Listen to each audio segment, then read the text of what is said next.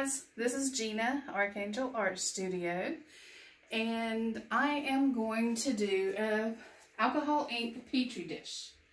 I did one yesterday, and I absolutely love it.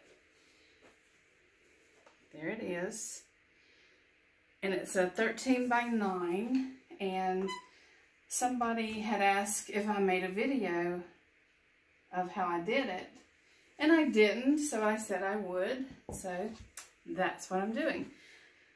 And I'm trying some new alcohol ink.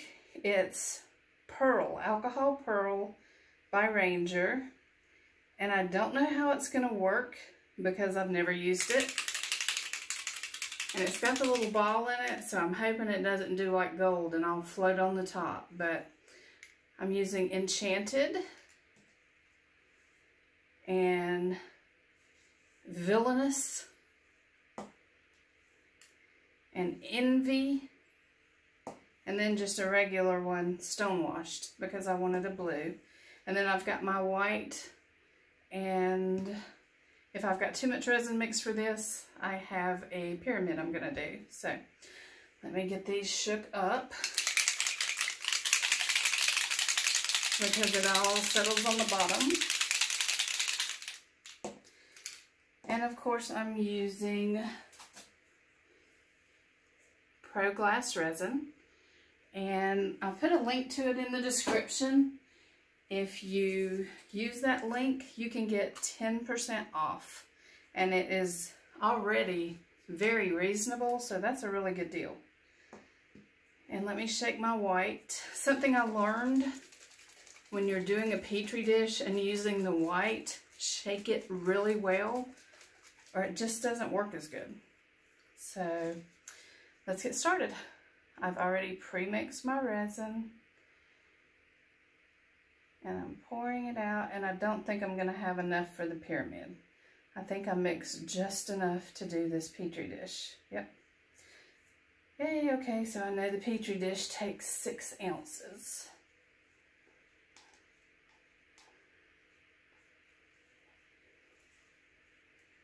Okay.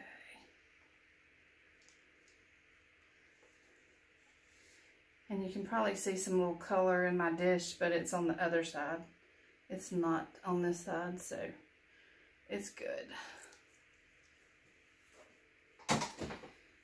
And let's get the bubbles popped. And on the big Petri dish, I didn't spend enough time popping my bubbles, which it still looks good, but you can just see little teeny air bubbles in certain places. I don't know if you can see them, but they're there. Anyway, I still like it. I think it's gorgeous.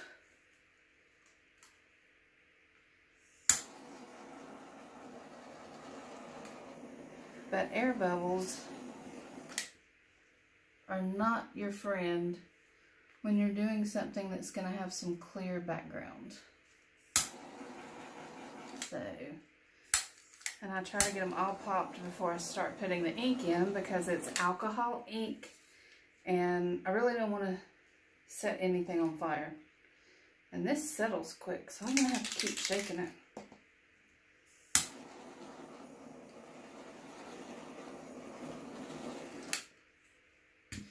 I'm looking, I can still see bubbles.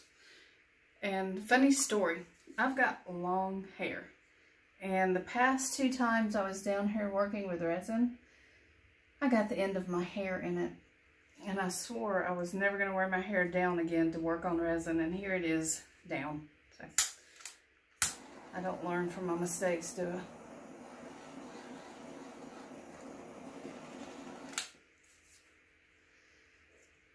Okay, that looks like most of the bubbles are out. There's a couple.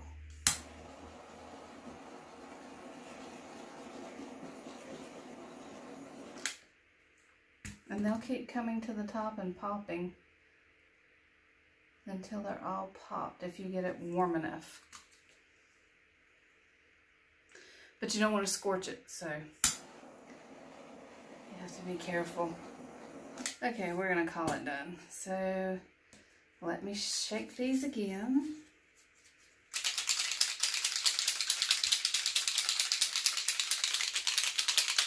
And here we go. Simple Petri dish. And I think I'll start with the Enchanted. And all you do, it's leaked. All you do is drop it. You don't have to have any kind of pattern or anything, just drop it. And then after you've dropped it, you go behind with white. Well, that is really translucent. I don't think I want white on the first. Normally you drop white after every color, but this is so translucent, I don't want to put white just yet. And it may not work, but we'll see. I'm going to do the green. Let's try dropping green in it.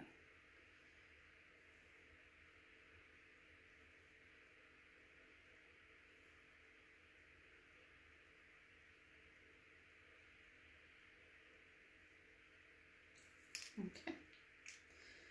And now I'll put some white. Whoa! I think I must have had a little clog. Wasn't that awesome? That's going to be a mess. Oh yeah. But don't do that. Don't squirt a whole bunch in one spot, please. Just put a couple drops where you've put the color. And you see how it spreads out? That's going to be a big clump of white. Ugh. I wonder if I can get that out. Oh, let's try.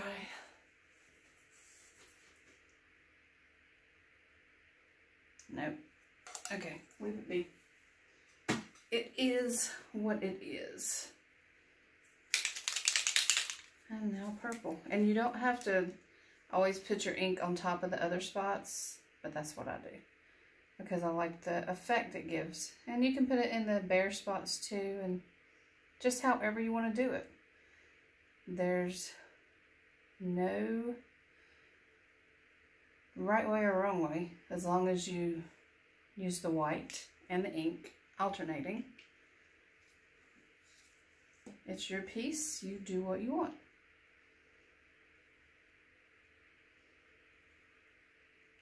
But I can tell you that gold and silver do not work in these very well.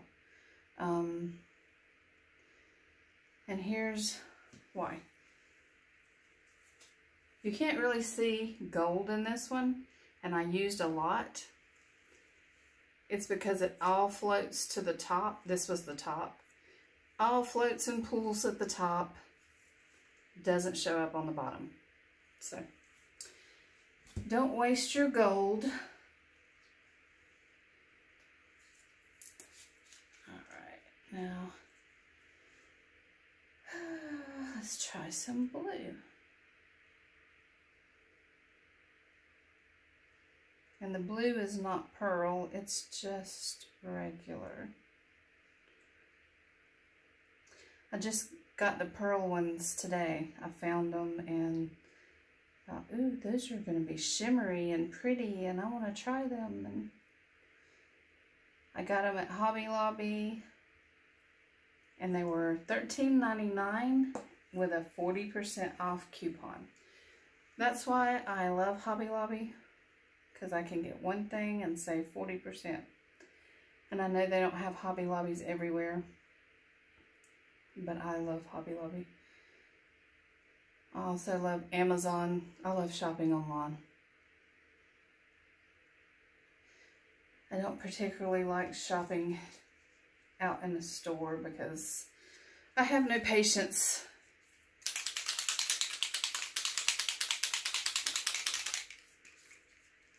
So I'm hoping this turns out beautiful. I don't know why they named these things like they did. I mean,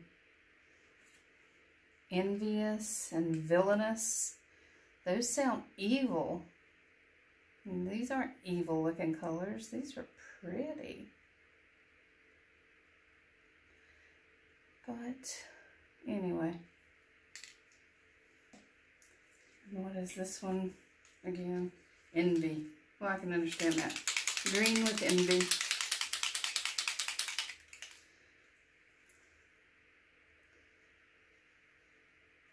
And it's crazy when you're looking at it, you can just see straight through the resin. It's like, wow, there's going to be absolutely no color here. Of course, I've never used these. There may be no color when I'm done. But we'll find out tomorrow when I unmold it. Right. There's a blank spot. Let's put some green. I love that reaction. It's how it moves and reacts with the other. I think it's just neat. And you can see I'm only doing 1 drop. And it just spreads out.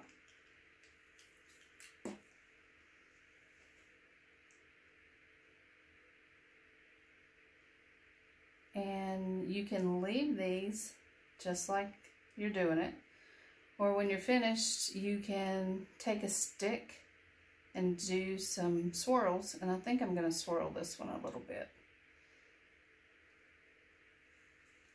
or maybe not. Since I'm using these new inks, maybe I won't, just to see what it looks like, and then next time I'll swirl it. But anyway, I have done Petri dishes before, and when I'm finished putting my color in, I take like a real skinny stir stick or a pointy one and just go with some swirls through it. And that's really good looking. Or I think it is.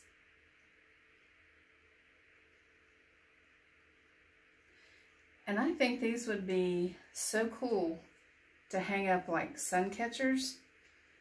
And I guess you could drill a hole in the top and hang a chain through it. And that would be awesome. And I think I might do that with this one. I've just never drilled a hole through resin, so I don't want to mess anything up. And I can just hear Billy too. You got my drill? Don't you know to leave power tools alone? And then I would be like, honey, when have I ever listened?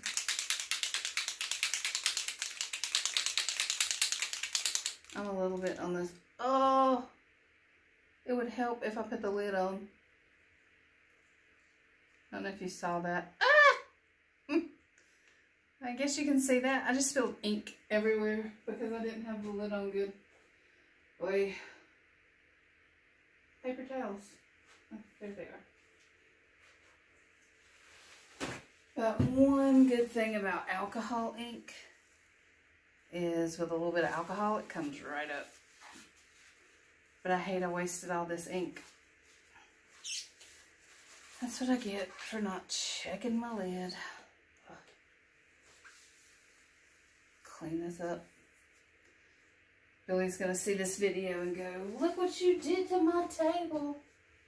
And I'm gonna say, yeah, I cleaned it. You can't even tell it's there. You wouldn't have known if you hadn't watched the video.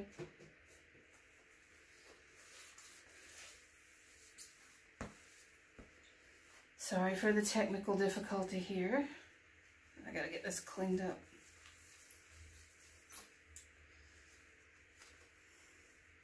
And you can see I'm only wearing one glove because I only plan to use one hand to do this. And ha, joke's on me.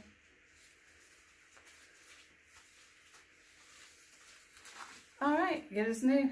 He'll never know. Right? Right.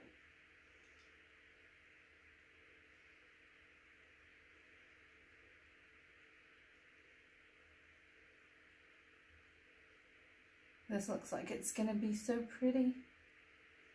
I hope so. Springy colors too. Usually I like jewel colors, the deep, rich blues and turquoise and golds.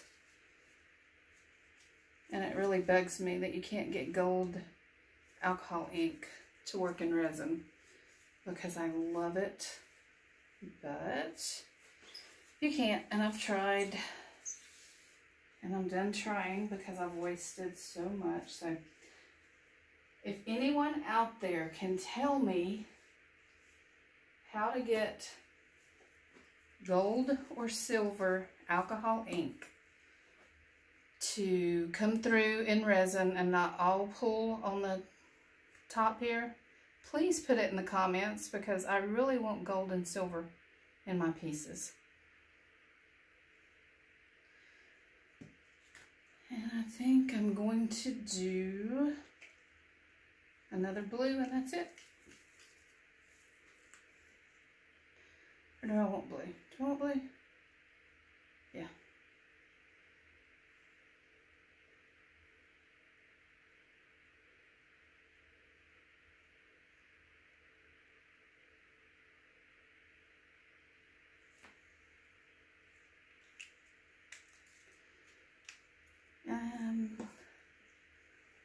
One more white.